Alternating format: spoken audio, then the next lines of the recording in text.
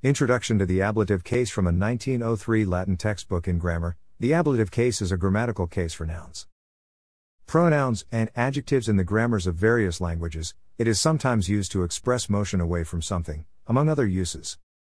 The word ablative derives from the Latin ablatus, the perfect, passive participle of auferre, to carry away.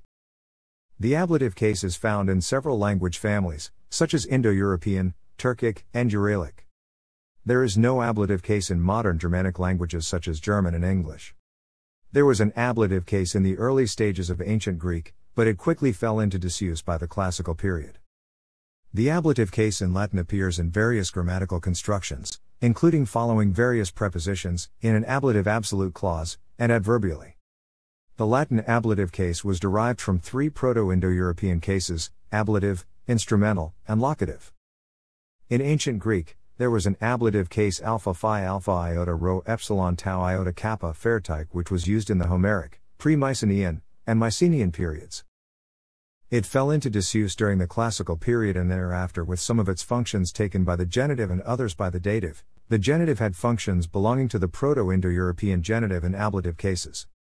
The genitive case with the prepositions pi apo away from and kappa/ix/x out of is an example.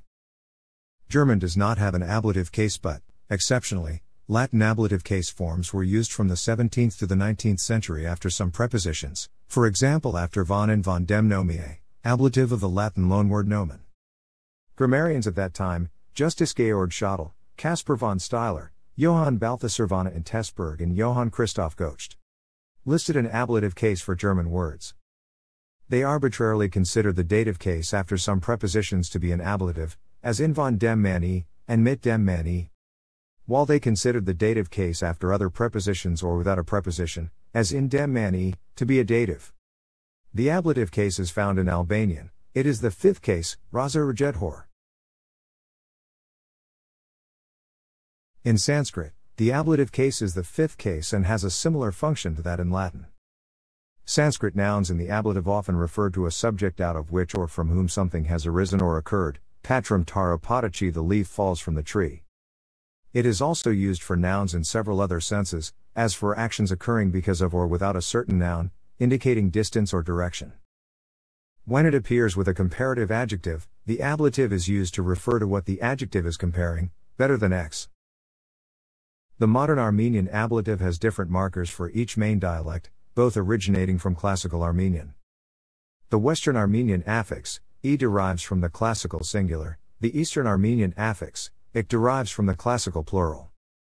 For both dialects, those affixes are singular, with the corresponding plurals being er and eric. The ablative case has several uses.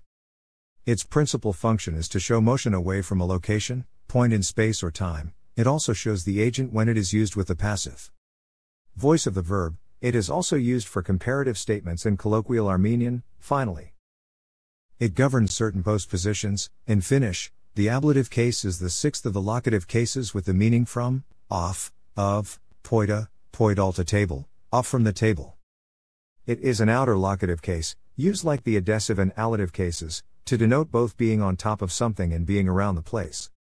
With a locative, the receding object was near the other place or object, not inside it.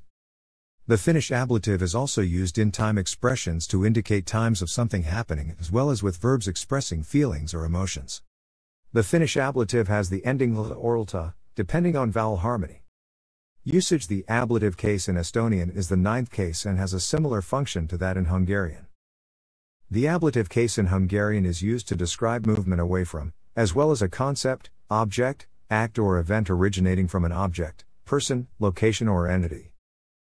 For example, one walking away from a friend who gave him a gift could say the following: when used to describe movement away from a location, the case may only refer to movement from the general vicinity of the location and not from inside of it. Thus, a posted old jovo would mean one had been standing next to the post office before, not inside the building. When the case is used to refer to the origin of a possible act or event, the act/event may be implied while not explicitly stated, such as meg foglag vedenia rabalatal, I will defend you from the robber. The application of vowel harmony gives two different suffixes, tol and toll. These are applied to back vowel and front vowel words, respectively. Hungarian has a narrower deletive case, similar to ablative, but more specific, movement off / from a surface of something, with suffixes rol and rol.